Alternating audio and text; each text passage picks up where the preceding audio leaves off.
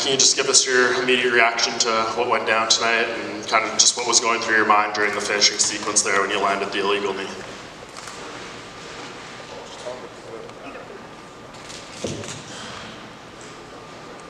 My initial reaction was surprise.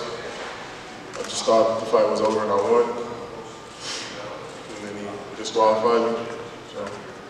So what was your perspective of what was going on there? Was it just a heat of the moment thing, kind of an experience? Did you think it was that he was going to be getting up and it was going to be a legal knee? I mean, I haven't seen it, but you can go back and look at it, man. I can guarantee that his knee was coming up. He was getting up. His inexperience, he missed timing it, man, but I was trying to time it like I just watched Cowboy Cerrone do. Like I just watched everybody else do, man. And I thought it was the right thing to do at the time. And it was not, I messed up.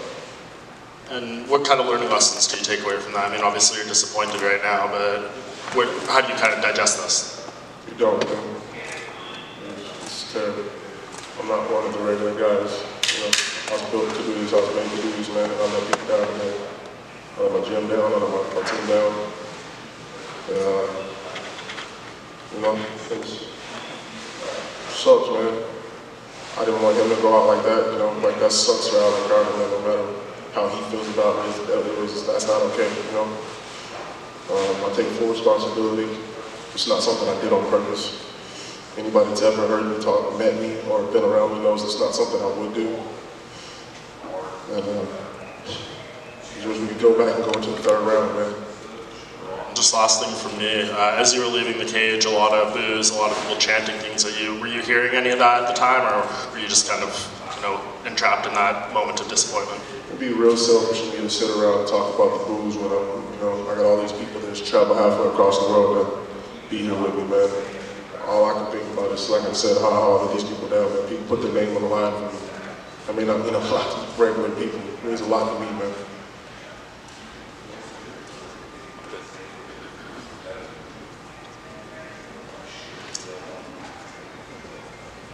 How was your conditioning going into the fight, going into the second round?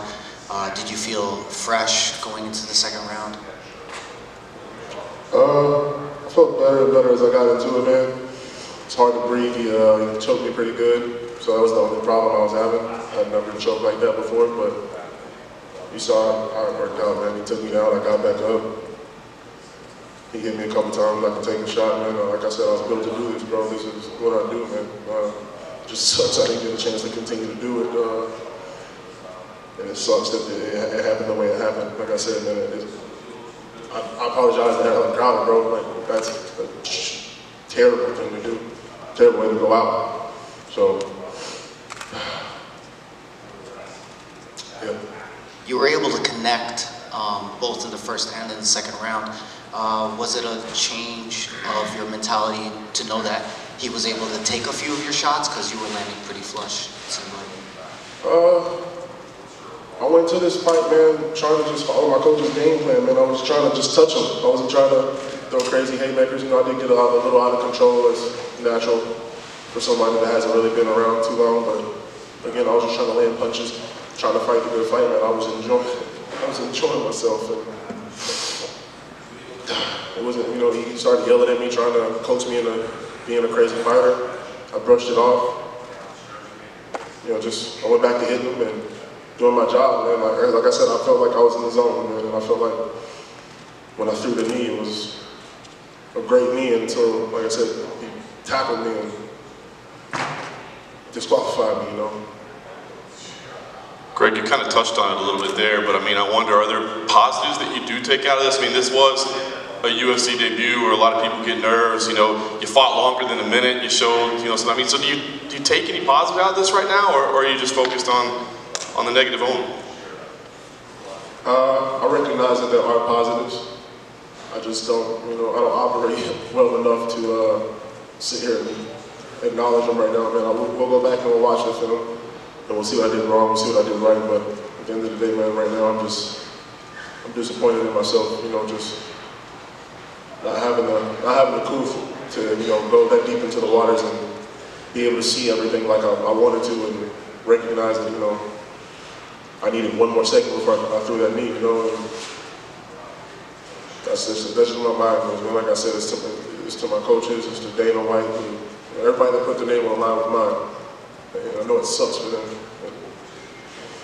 All I do is talk about, what kind of human being I am, and that's what kind of human being I am.